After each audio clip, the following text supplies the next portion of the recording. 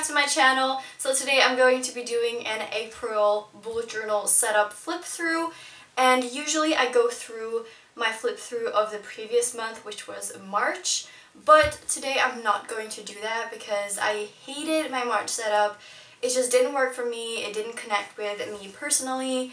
There was just something about it that was very off, not me, and I didn't like it, I didn't enjoy using it, so I didn't use the spreads a lot. And so this is a lot based on my previous style of bullet journaling. In my 2017 bullet journal, I used a lot more stickers, and I based my theme upon stickers, and I didn't do that much collaging. It was just kind of regular bullet journaling, if that makes sense. I also did a lot of doodles. And of course I have videos for all these spreads if you want to check any of them out. So this is my old style of bullet journaling, and I want to apply this style to the April because I feel like this connects much more with me.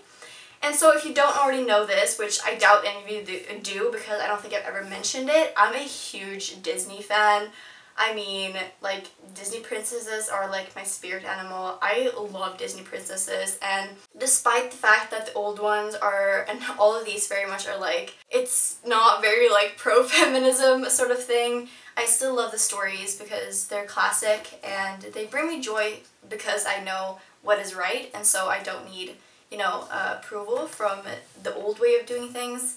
So I've been basically using this little kit here. So when I decide for a theme, I use this little map here to gather all my information and stuff. I have a lot of Frozen stickers because I was like obsessed with Frozen at one point. I have these sticky notes, which I didn't actually use, and then I have these Frozen stickers, as well as these post-it notes, Frozen post-it notes, and the bigger Frozen stickers. But I've mostly been using this thing here, which I bought at Disney World in Shanghai when I was there. And it basically has loads of princesses, and they have like stickers for each of them, like this. And I really love this kit, and I've been using this for my spreads. What I don't like about this is that Mulan isn't here, and I want someone to explain why Mulan isn't here, because she's like the best kick-ass, like the best princess ever. I love her. And she's not here. And mostly I've been using these Stabilo Boss highlighters. They're so great because these are like pastel colors kind of, and they're so beautiful. And they truly like fit my theme so well. So this is what I've been using for materials mostly, as well as like regular markers. And so let's get started. So this is my monthly setup. I've been doing it the same way that I usually do, except I've been doing highlighters across here. This is obviously a Frozen theme, and I think it's like the Frozen Fever theme, so it's like the little short movie that came after Frozen. And so here I have a quote that says, "The sky is awake, so I'm awake, so we have to play," which is like one of my favorite quotes from Frozen. I think it's so cute, and that scene is just everything. Here we have expenses, and this is basically exactly the same. Of course I chose Jasmine for this because, you know, she is like the rich princess. She is all about like royalty and beauty and all that, so of course I chose her for expenses. And we have the description of what I buy each day here, as well as the amount that I have left after I bought the stuff here, and also how much I spent that month and what is left of that month. And then I have my bills here. I was a little bit hesitant of using like the princess for these stories, but I did on some of the spreads. And here I have budget and spendings, so I basically just been writing how much I want to use for all of these topics and the total of this. So this doesn't include, you know, the bills and stuff. And then on spendings, it's how much I actually spend on all these categories, and then I can compare at the end of the month. Then here we have YouTube. I chose Snow White for this because I feel like Snow White is like a crowd pleaser. You know, she like every one of the dwarfs, they kind of want to like you know, be with her, or like they all love her so much. So I thought that was like a good fit. And so I want to have an idea section for YouTube here, as well as a checklist. And I check when I have film, edited, done the thumbnail, and posted it. So that's what the 4 boxes are for. And then I also have a YouTube trackers when I post on YouTube and when I post on Instagram. And then here I have a habit tracker, and for that I chose Cinderella because she's like the working girl, you know, how she's treated like by her stepsisters and her stepmother, and she does all the housework. I just put her in habit tracker. So here I've done it a little bit differently. I was inspired with this by, I don't know the YouTuber's name, but I'll put it on the screen so you guys can see. And so I did small trackers for everything that has to do with the house, and small trackers that have everything that has to do with cleaning, like myself, and small trackers for family. So I'll just fill in, like circle them or something when I do that thing that day.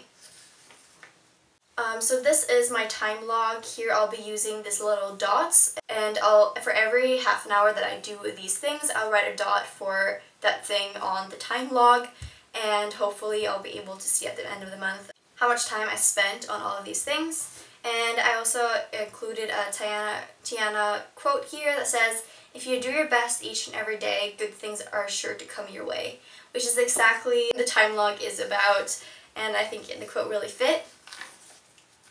Then of course we have the Sleeping Beauty for the sleep log, the beautiful Aurora, and here is a quote by her that says, "If you dream a thing more than once, it's sure to come true." And I don't do quote pages a lot, but I was trying it out, and I think this one worked out quite well, but as you can see I made some mistakes. And for this one I just highlight the hours that I sleep. Then here we have the thought of the day. So I did this a lot before and I'm bringing it back. And for this one I'm basically just writing one line a day about anything really. I can choose whatever it is I want to write about.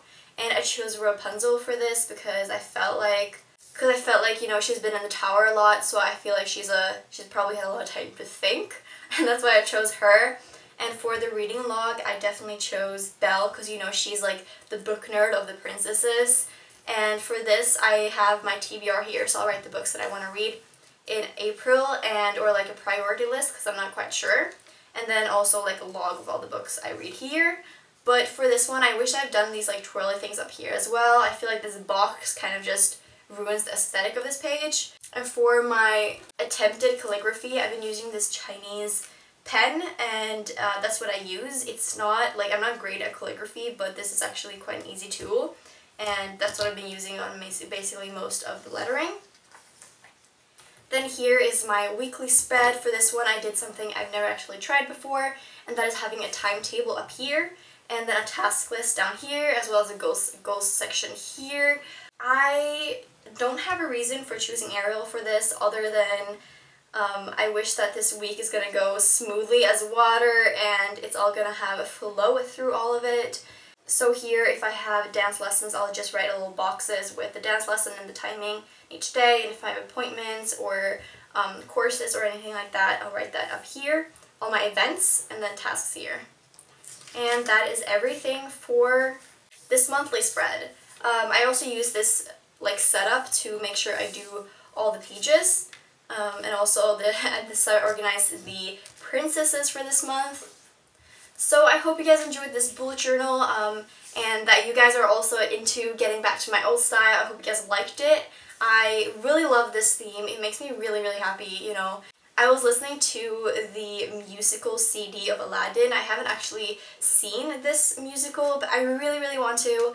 And Aladdin is such a great movie. I absolutely love it. And so I was listening to that while I was doing these spreads, and I was just like, mood, this is perfect. I loved it so much. And I feel myself getting back to bullet journaling and starting to experiment again because I was kind of stuck. And it's just because I was not on the right track. And now that I am back to my old bullet journaling again, I feel so much happier. So I hope you guys enjoyed this and have an amazing bullet journal month, an amazing day, and I will see you guys soon. Bye bye!